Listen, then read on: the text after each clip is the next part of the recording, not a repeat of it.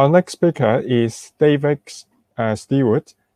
He is a CEO of Critical Blue, and he will talk about API abuse, comprehension, and prevention. Hello, David. Can you share your slide? Great. You see them now? Yeah, nice and clear. Okay, Fantastic. Then I will pass the time to you. Thank you. Thank you very much.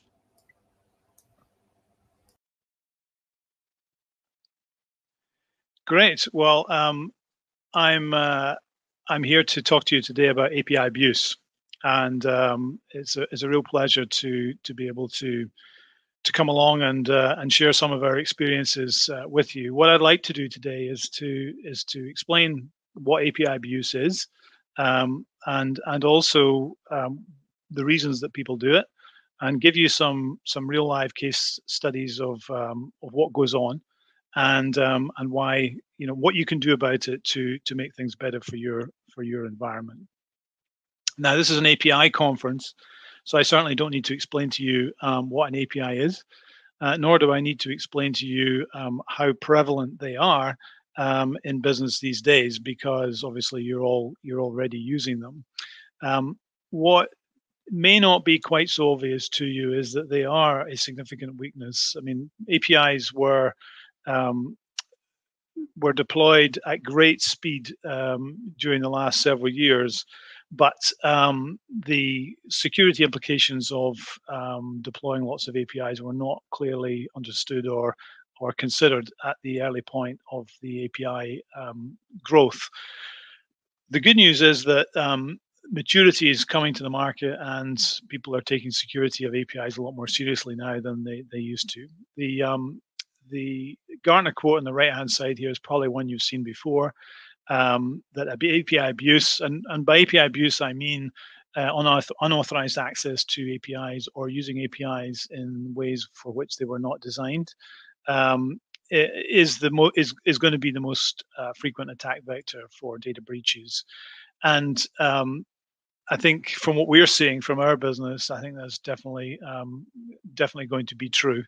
The other thing is, since obviously you have a focus on fintech as a service at this particular conference, it's interesting to think about the implication of fraudulent activity within fintechs. And there's a report that you can read here that explains that for every dollar that is processed in a fraudulent transaction, it impacts $3 in terms of the profit of the business itself, the fintech business itself. So it has a very significant impact. And when I go into some of the case studies, you'll see how that is definitely true. Now, what an important thing that I want to message I want to deliver to you today is that you can actually reduce the business costs in your fintech platform due to fraudulent activity by at least 90% within 30 days. And that's what we've seen from the case studies that I'll go through. And what I want to do today is explain to you how we do that. Now, perhaps I don't need to say this, but sometimes people I speak to are unsure of whether API abuse is really a real thing. And there are so many examples of API abuses, API or breaches via APIs, etc., that is very much definitely a real thing. And the financial services sector is one of the sectors, not the only one, but one of the sectors where it happens a lot. And in these kinds of articles, I just happen to have picked a random Nordic APIs article, but these kinds of articles, they tend to focus on the bigger companies. But what I can tell you is that this is a problem for any companies. So one of the myths I want to explode today is that this only happens to big companies. It doesn't. So even if you're a small fintech with plans to grow really big, you should be thinking about this right now. And in fact, there is almost certainly there is fraudulent activity on your APIs already. Even if you only have a few users, there will be some there already. And so it's really smart to get this problem dealt with sooner rather than later. Now, one of the questions that comes up is, why would somebody do this? Why would people abuse the APIs? And there's actually lots and lots of different reasons. And some of them I'll go through in the case studies, but I'll just pick on a couple that I won't mention in the case studies. Um, so data scraping is one that happens quite a lot. So this is where somebody might scrape data from the API in order to, it might be to get personal information, but actually one of the most common data scraping activities is to gain competitive advantage by, scraping data, or maybe pricing, product availability, etc., in order to be able to take a competitive position. And all of that can be automated so that you can check pricing every day, and then and then set your own pricing accordingly.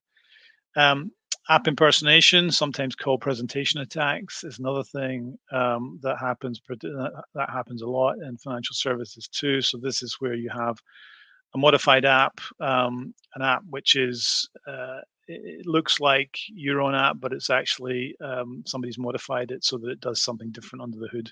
So you trick the real user into entering credentials and authorizing a transaction, but actually something else happens underneath, and that's another way in which the APIs can be used, in this case via a mobile app. But fundamentally, the reason why people abuse your API is because they can. And if you give them the opportunity to do it, if there's a way to make money, if there's a way to cause trouble, then they will do it. So that's why I'm saying that if you have designs on being one of the next big fintechs, and I hope you all do, then please take care of this issue as soon as you can. Now, just to clarify a little bit, there's kind of two different classes of API abuse. And the one on the left, often called API vulnerability, relates to there being bugs, mistakes, design errors, etc., in the API design or implementation, such that if you approach the API in a certain way, from a certain angle, or with certain data, it will malfunction, and that malfunction can be exploited to extract data, etc. And that's largely what the OWASP activities and that top 10 covers. And that's an important topic, absolutely. But that's not the kind of API abuse I'm going to talk about today. What I'm talking about is API abuse from scripts and bots, which are essentially impersonating the traffic, genuine traffic. And this makes it a really, really difficult problem to solve. It makes it very difficult for you as the platform provider to be able to tell the difference between traffic which is coming from a genuine instance of your remote client, probably a mobile app, and the traffic which is coming from something which is a script or a bot which is impersonating that traffic. So one thing to think about actually is, if how would you tell the difference within your current security setup? How would you be able to tell the difference between traffic which is coming from your mobile app and traffic which is using valid credentials, using exactly the correct API protocol, using same frequency of transaction, etc.? How would you tell the difference? And the answer is it's really, really difficult. Now, I'm talking about mobile, and mobile is our space actually, and it's the most difficult of the different APIs to protect. And I just want to cover a couple of main reasons why that is. So the challenge is made more difficult for two reasons. The first reason is that a mobile app can be downloaded from app stores by anyone, and you have no information about who's downloading it. Also, they can study the app and the API traffic for as long as they want. They can reverse engineer the apps if they can, but they don't even need to do that. They may just want to look at the app in action, watch the API traffic, understand the protocols you're using. Then if they have ways to get access to credentials, then they can then start to build scripts that will look exactly like the traffic coming from a genuine app. So that's one reason that makes the mobile channel really difficult to defend. The related topic is that anything you store in the app is vulnerable to being extracted, and it you really need to assume that anything coming from the claiming to come from the mobile app is unsafe, and you need to independently authenticate and validate that it is what it says it is. The second thing is that the mobile app actually creates a sort of natural bottleneck to data extraction. So because of the way the apps are designed, the way you'll probably design it, it'll be designed for a single user to use. It'll be designed for a probably a single piece of data or single group of data to be extracted from the back end in any one transaction. So it limits how much can be done. But again, think about it from your own platform. If you took that mobile app away, and then you were able to connect a script there, how quickly could you extract large amounts of data from the backend system? And the answer may well be quite quickly, and that's what we typically see.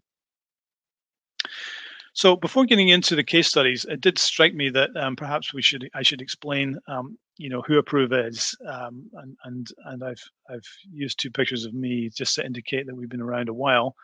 Although I do look happier in the more recent picture, so that must tell you something. But it's not about me, of course. We have a really fantastic team of people that have been working together for a very long time. We have a very deep expertise in the very deep and low-level analysis of software.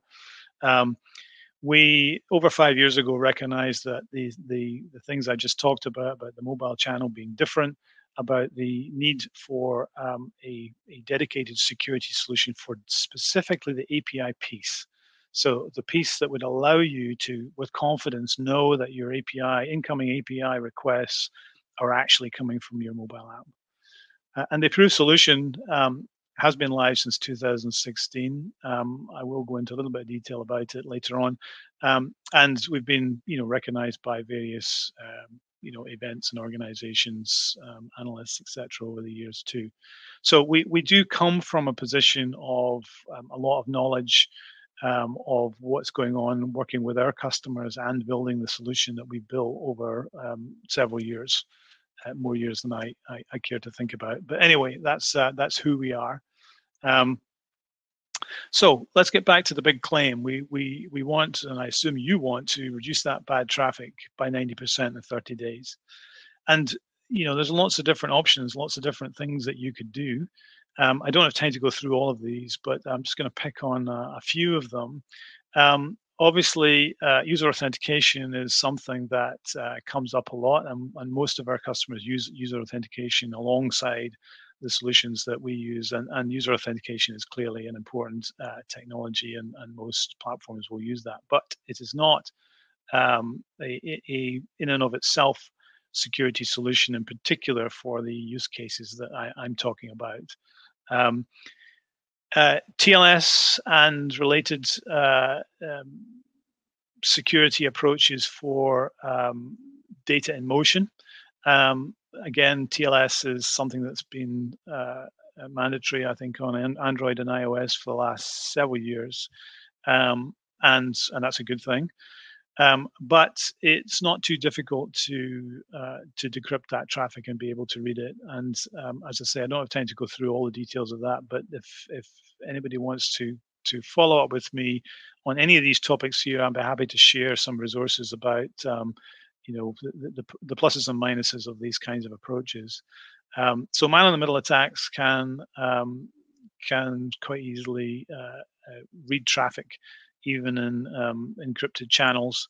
Certificate pinning is another thing that gets used, and we do recommend that people pin their connections. Not all customers do, but it is a good step forward.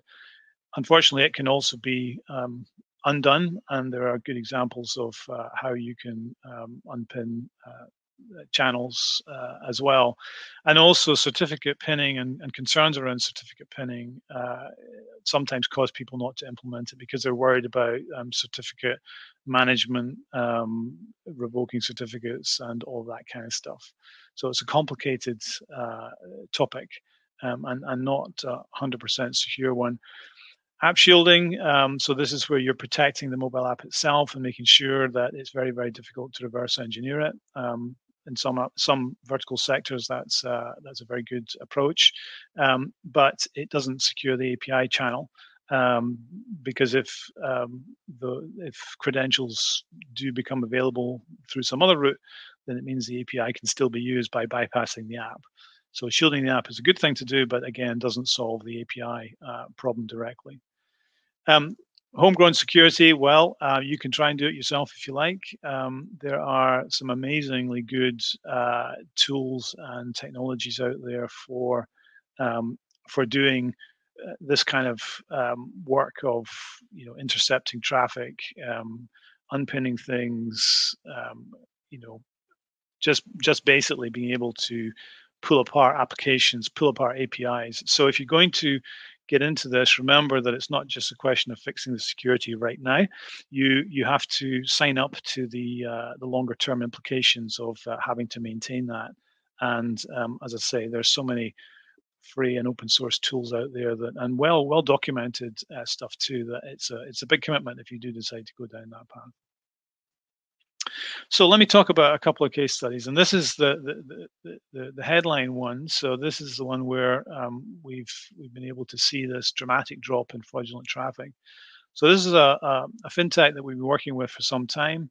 They had probably tens of thousands of users when we started. I think they're somewhere between 1 and 2 million, and that's monthly active users on the platform now, growing extremely fast. They experienced quite a bit of fraudulent traffic, different kinds of activities. One activity is that they have merchant accounts and they have personal accounts. Merchant accounts attract fees for transactions, personal accounts do not. So there were examples of people automatically creating many personal accounts in order to be able then to move money around in a way that didn't attract fees. Phishing attacks where people would be services would be offered around the fintech platform on websites, and to get for those services to work, you had to enter your credentials. The credentials are then used to take over accounts, empty them of money, use them for other purposes, etc. The third angle would be rewards. So you get rewards for opening new accounts. You might get Netflix subscriptions, things like that. And you might think, well, why would anybody bother with that? Well, the answer is, if you can create hundreds of accounts and each one of them has got a free Netflix subscription, and then you can combine it all together, and there's a healthy secondary market for making money from that. So there's so many different angles here, and they were beginning to see, because of their phenomenal growth, they were beginning to see significant impacts on their back-end services because of all the additional traffic, the costs of running those services, and obviously the revenue loss because they weren't picking up fees that they should have picked up. And then obviously a knock-on effect is there's always going to be some brand reputational damage because they get a reputation for having lots of fake accounts and things like that within the system. So they really wanted to do something about this. They integrated our product into their platform in 7 days, spent the rest of the 30 days looking at it, making sure everything was working okay, monitoring it, and then switched it on. And so I immediately saw the cost dropping by 90%. So it really was a real example. Nothing particularly special about it. You can benefit in this way too, and I'll come very shortly to explain how. This one's not fintech, but it talks about aggregators, and aggregators are something that you do see in fintech too. So here's a situation where third-party mobile apps are using the API, in this case of Sixt, to pull information out, which they then present in their own app. And this is very difficult for Sixt to keep control of, because they couldn't tell the difference between an API request coming from their own mobile app and an API request coming from an aggregator's app. And so I think you can immediately see the parallel between this and what goes on in fintech. So I'll leave that one with you in the interest of time. These are all on our website, by the way, so you can go and read these case studies in detail on the website and understand more about it. But this is an issue in the financial services sector as well. Okay, so this approved thing that I've been talking about for the last 15 minutes. So what does it do? Well, when it's in your app starts up, it will communicate. There's an SDK in here which will communicate with the cloud service, our cloud service, and do a sort of DNA test of the app to make sure the app is present and make sure it's not been modified, make sure it's running in a safe environment. A short lifetime token is then passed back to the app, and then you pass that. The SDK then passes that to your backend, so you can verify that the API request has come from a genuine instance of your app. So a slightly more detailed picture of how it all works.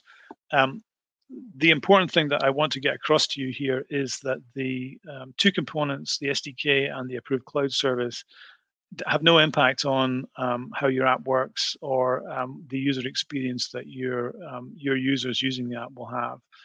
The authentication process, that DNA test I mentioned, will take less than between 100 and 200 milliseconds to execute.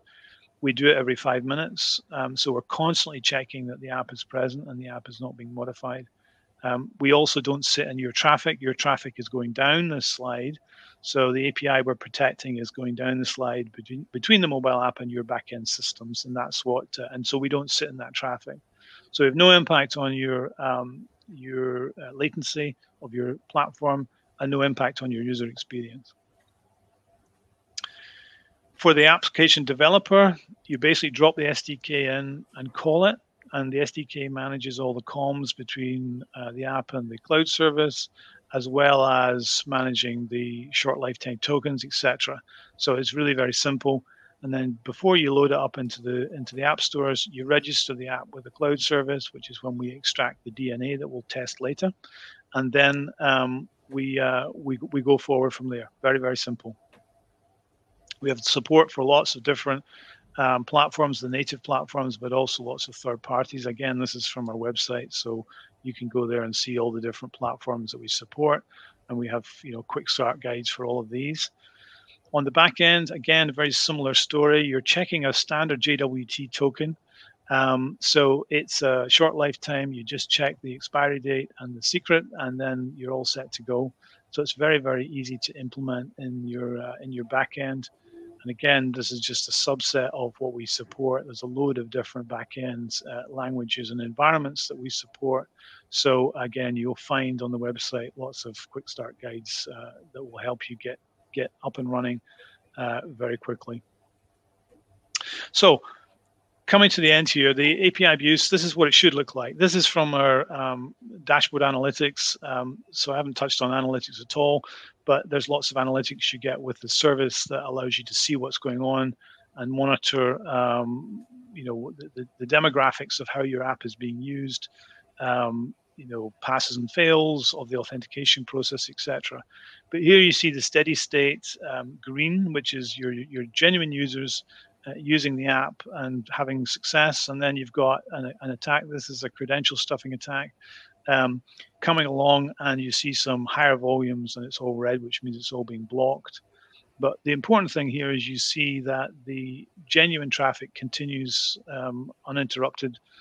So the users don't even know that you're under attack.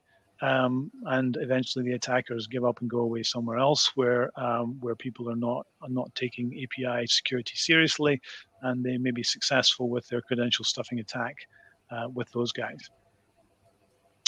So then, just to summarize, there is an opportunity for you to reduce the costs of fraud in your platform by 90%. In 30 days, and there may be some of you thinking that you don't have any fraudulent activity on your platform, but I would be pretty sure that you do. It may be that you don't know about it, but it definitely exists, and that's what we've seen over and over again with the customers that we have. The APIs, as I mentioned, mobile APIs or APIs that service mobile apps is probably the highest risk area that you have. So please take it seriously, and remember that you really should have some sort of dedicated solution for this. Do some thoughts about how your data could be extracted and modified at scale, just to think about the security risks that you have. And remember to also not just think about who's on your API, but what is actually communicating with you. All right. And that's me. Okay, thank you. Thank you very much for David's presentation. And it is a very great presentation on API abuse. And thank you, David.